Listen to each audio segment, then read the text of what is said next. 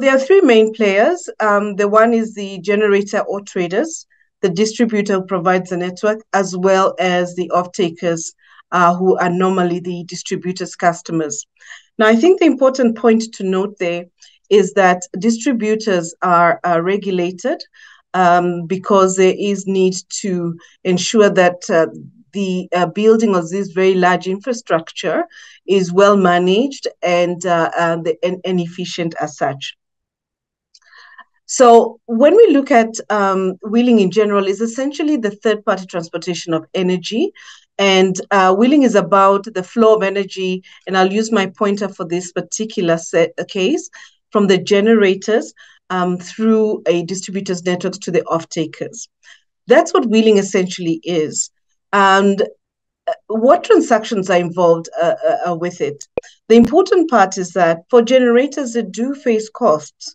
And those costs are to the distributor for, one, use of that distributor's network to connect into it, because there's a cost associated with maintaining that connection and that flow for the generator.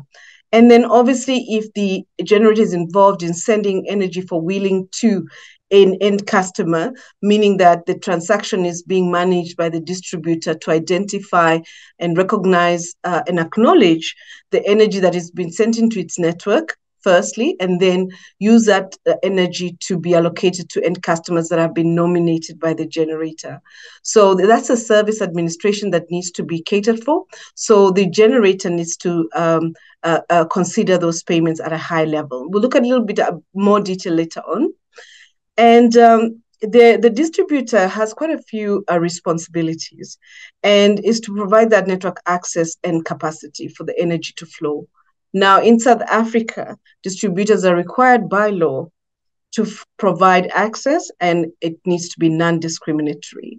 So it is a given they'll provide you, but they will need to get paid for providing that network, because the distributor is regulating the flow as well as the voltage, and then it's building and maintaining and refurbishing that network so that that energy can actually flow reliably. And it also incurs the cost of the losses. As we all know, when energy is moving along line, it does have losses, the line losses. So if generator A sends 100 kilowatt hours are intended for the various customers. The various customers in total not necessarily see the 100 kilowatt hours. They will see, give or take, slightly less, maybe 98 or 97, that kind of thing. So the distributor is facing those costs. So when the distributor recognizes that energy and facilitates the allocation to the various off-takers, the distributor will credit these off-takers off their tariff for the energy portion, but also it will be a rate at which considers that the distributor has incurred the line losses. So what happens on this other end is that the customer, who is the off-taker, pays the distributor their own tariff in total, but as part of that transaction management, in terms of recognizing that energy, the distributor will subtract from the bill the cost, the value of that energy sent by the generator at a rate including the cost of those losses.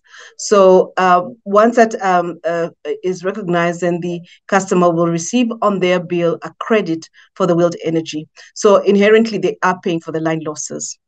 The distributor, that's a relationship the distributor is having with the generator and the off-takers, and usually has meters at both ends. There's a relationship where that distributor is not involved in, and that relationship is between the off-takers and the generators, where they do have the bilateral power purchase agreement. And the off-taker essentially pays the generator for the wheeled energy. And that credit they receive does help them towards that end. And in most cases, the situation is one where it turns out to be much cheaper to have that wheeling agreement. And the importance of all this is that the generator, by upfront, before they build the power station, their generating station, is able to sign up a contract for wheeling to end customers to then show the bank and get the financing or the capital they need to put up the generating plant. So those are the key transactions and the issues around. But now when we look into the future, I think it's very important that we consider that there are various issues, and they're highlighted in blue on the slides. It's the same slide or schematic that we looked at, but I think very importantly is there is, as more and more variable renewable generations enters the distribution network, so it starts exporting energy into that network, the voltage regulation and the management of that network becomes far more complex than it is today. So when you look into the future and you think that maybe 50% of customers will be wheeling, for example, 50% of the consumption will be wheeled, then you have to consider that there might be need for curtailment. Internationally, there have been curtailment and has been tracked in places like China, where over a year, 7% of the total wind was curtailed that was generated. And then in Ontario back in 2017, a quarter of the generation was curtailed because of that variability. So because of that, the potential penalties for off-takers may exist. And then we have increased unpredictability due to climate change.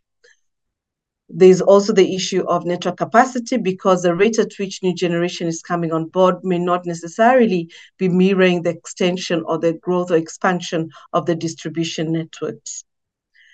And then in the future, if we have all this variability, the systems like the national system operator will require to start knowing how much this generator is intending to send the following day, so they can schedule and plan to balance the supply and demand in the country.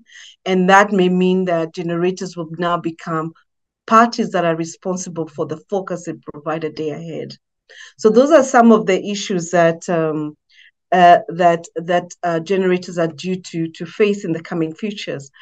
And for the distributors, obviously, we spoke about the curtailment, and then the fact that there'll be a lot more complexity that they currently deal with, which means more cost, and they'll need much more capital to be able to manage and supply reliably by availing their networks. Customers customers are facing the challenge of the decarbonization targets around the world, and they're trying to get as much energy wheeled into their operations.